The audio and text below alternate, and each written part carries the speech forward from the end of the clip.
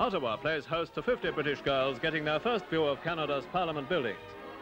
These girls, visiting the Dominion through the generosity of a wealthy Canadian, are warmly welcomed by Prime Minister Sir Laurent.